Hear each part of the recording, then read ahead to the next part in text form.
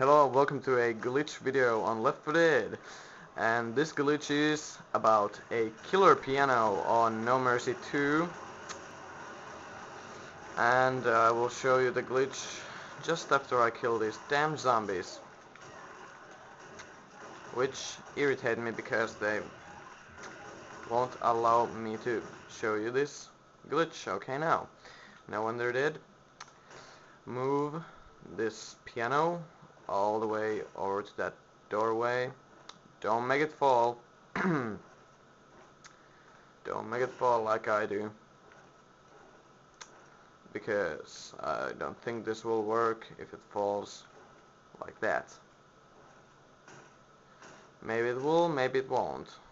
Let's see, will it work if it's like that? Probably won't, but let's give it a shot, shall we?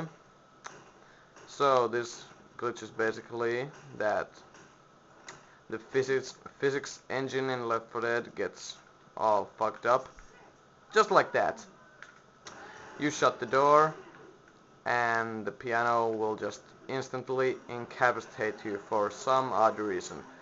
Probably it's because this piano was only made to be movable by the tank. And I think this glitch only works on normal or on a higher difficulty, not on easy. On easy you will just lose health.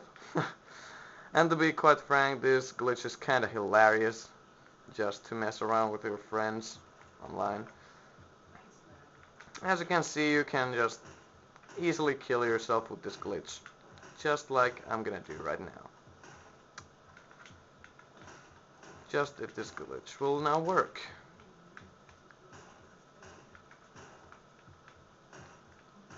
Okay, I think that's it. Yep, there we go. So, that's the killer piano for you, a glitch on Left 4 Dead. Have fun doing that glitch online, on Versus, on Campaign, and making your friends piss off.